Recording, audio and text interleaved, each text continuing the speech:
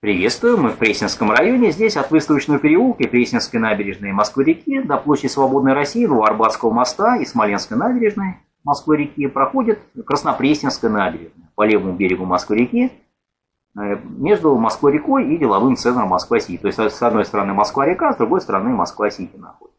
У начала набережной находится станция метро Выставочная, ну а недалеко от конца набережной находится станция метро Смоленская.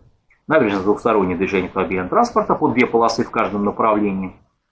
Ну и длина ее составляет около 3 километров. Москва-река отделена от тротуара невысокой декоративной оградой. До 1940 года это называлось Пресненская набережная, без слова «красно». Вот по местности Пресни, в которой набережная проходит. Но в 1940 году, в общем, прибавили слово «красное». Набережная получила современное название в память вооруженного восстания 1905 года против царя, против самодержавия. Ну, надо сказать, что здесь в конце 18 века, в районе вот этой набережной, в местности Три горы была построена Прохоровская мануфактура, ныне трехгорная мануфактура, текстильная. Ну, практически она сейчас уже не работает, там всякие арендаторы, разные офисы находятся. Ну, вроде говорят, что-то там еще и теплится какая-то, производство какое-то текстильное, ну, не знаю. В 1960-70-х годах была сооружена набережная сборная железобетона, облицованного гранитом. Вот на набережной находится комплекс Центра международной торговли, выставок, филиал ТЭЦ-12. Ну, Белый дом, конечно, главное строение, дом правительства России. Ну, является набережной ТЭЦ-трассы, по которой ездят президентские правительственные кортежи, машины высших чиновников. Ну, и поэтому усиленно охранять службами ПСУ. В 2017 году была набережная была реконструирована по программе «Моя улица». Вот. Значит,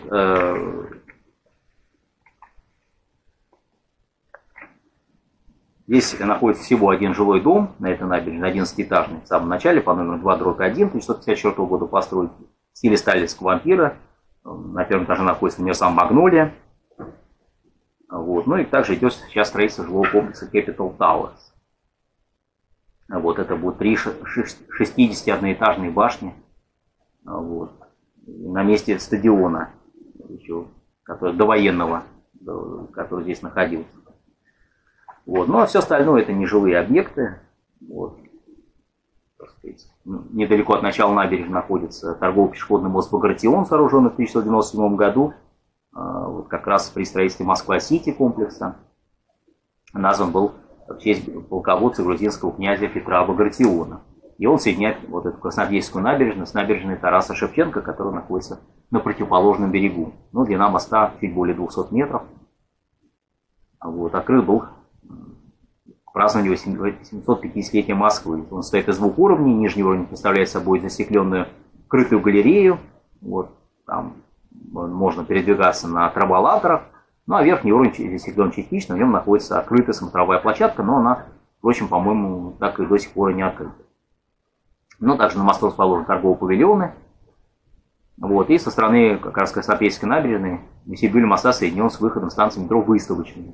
Можно тут же и в метро войти, как говорится. Все в одном. И посмотреть на Москва-реку, и тут же и метро.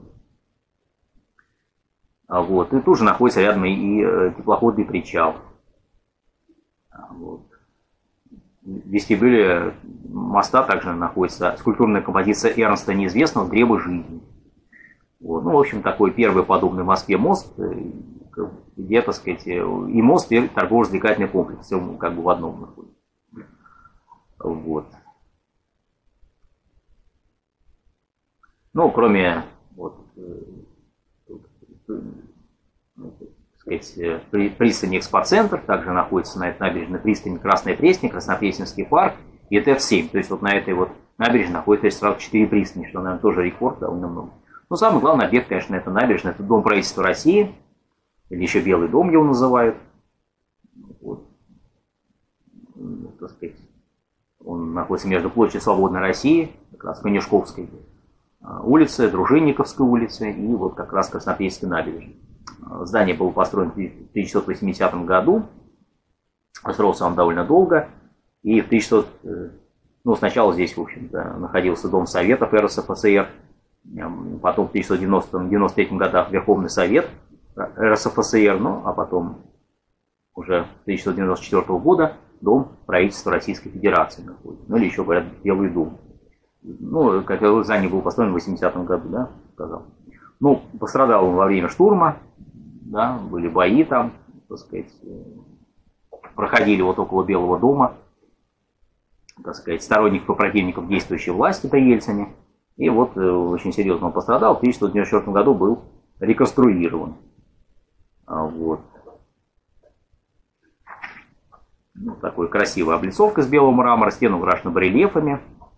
Интерьеры тоже красиво оформлены, цветным мрамором, декоративным камнем. От главного входа к набережной идет парадная лестница с пандусами. С противоположной стороны находится зал для заседаний и концертов с отдельными вестибюлями и фойе. Вот. Ну, общая высота более 110 метров. Ну, здесь располагается рабочий кабинет членов правительства, 27 залов для проведения мероприятий и приемов. Ну, здание окружено парком, закованным забором, причем забор появился как раз после штурма Белого дома, до этого забора не было. Ну, неподалеку находится знаменитый горбатый мост. 20-этажное здание, тоже довольно такое красивое.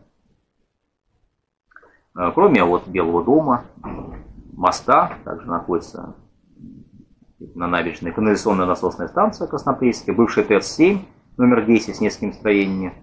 Когда-то еще создавался изначально как электростанция фабрики приборной мануфактуры. Ну, понятно, для того, чтобы, так сказать, отапливать ее, была еще построена в 1928 году.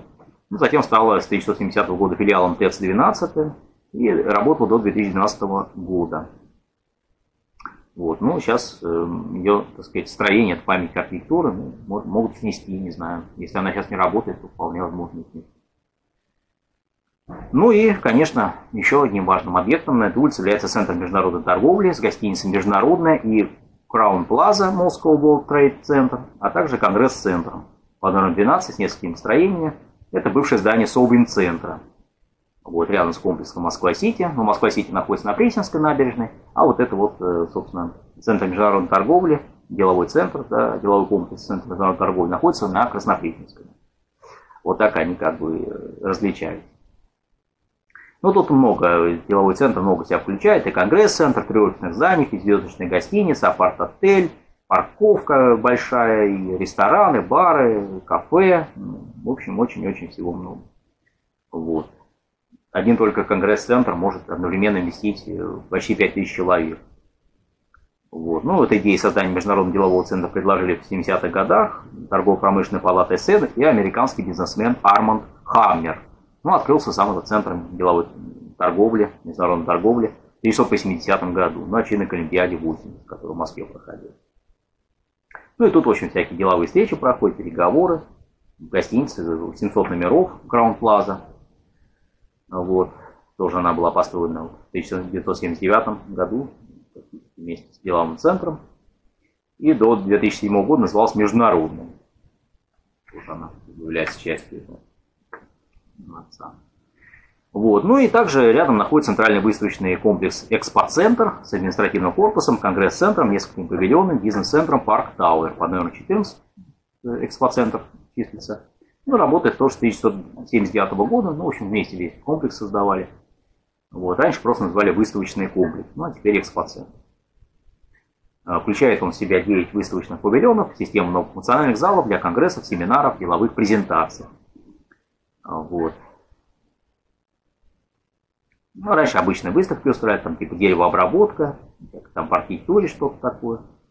Вот, разные такие какие-то новшества, которые были еще в Советском Союзе, устраивали. Ну, почти как ВДНХ, даже немножечко напоминало, да, ну, только, конечно, меньших размеров и все такое более камерной обстановки, так сказать, в основном в разных павильонах. Ну, что-то похожее, но, конечно, в меньшем масштабе. Вот. Ну, в общем, тут очень много. За год, вот, например, центр посещает около 2 миллионов человек. Сейчас даже картинные галереи тут устраиваются. Рядом с, ну, кстати, не рядом, ну да, по сути, на территории экспоцентра находится и храм преподобного Серафима Саровского, под номером 14, строение 2, Первичная церковь. Построен был в 2008 году, освящен в 2010.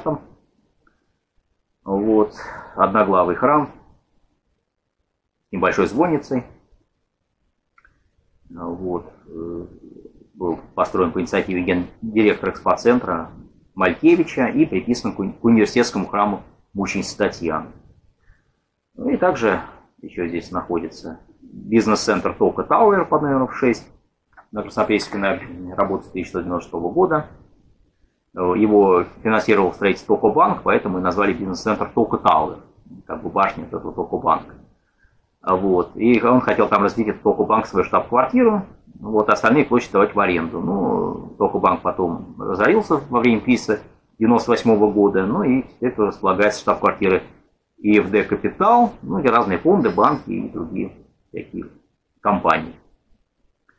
Вот. Ну и еще также на набережной находится канализационная насосная станция Филевская под номером 20, которая тут работает с 1972 года и осуществляет прием сточных вод северного, северо-западного и западного административных кругов. Также на набережной много автостоянок. Ну, естественно, экспоцентр, центр деловой торговли, рядом Москва-Сити и дом правительства, естественно, что постоянных довольно много. Ну, как бы перед этими зданиями, ну, на территории. Естественно, все территории огорожены. Вот. Ну и также есть зона отдыха, это парк Красная Пресня, примерно в середине набережной, но он числится по Мантуинской улице, поэтому там я о нем и подробно расскажу. Вот. Как сюда добраться? Лучше всего, естественно, метро Выставочная, сразу попадаем на эту набережную, на мост Багратион заодно. Дальше пешком можно от Краснопресненской доехать на автобусе номер 4. Вот. Но по большей части набережной общественный транспорт не проезжает. Приятных прогулок и до новых встреч на улице Москвы.